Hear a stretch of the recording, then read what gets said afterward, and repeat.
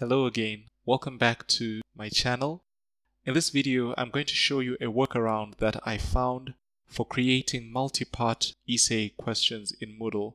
This is not a native feature in Moodle, so we're just leveraging the essay question type to try and include multiple parts to the question. So, without wasting your time, I'll quickly go to the gear icon and I'll click on Question Bank.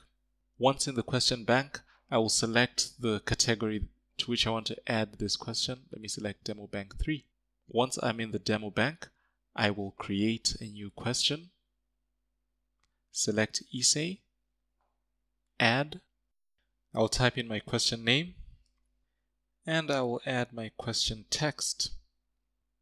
Once I'm done with this, I want to optimize the response box so that the students can be able to separate these questions without getting confused. So I will scroll down. For my marks, this will be 25 marks. Then I'll not give any feedback for now. Response options, I'll keep it as HTML editor, and I'll require the student to enter text. I can change the size of the input box to about 40 lines. It doesn't really matter, it can always be expanded. Then I'll click on Response Template.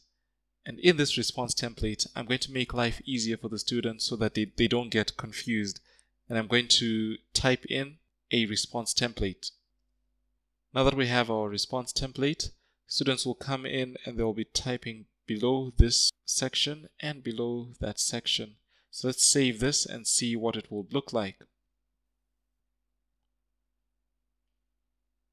Moodle highlighted the newly added question and we'll click on Preview. So this is how the question will appear to students. This is the question up at the top, and here's our response template where they can begin typing their response. I hope this was useful. If you like this video, please may you click on the like button, and I'll be happy if you can subscribe to my channel so that we can grow it and help many more lecturers to get tech tips that can help them to become more efficient as they use technology to educate students. Have a blessed day.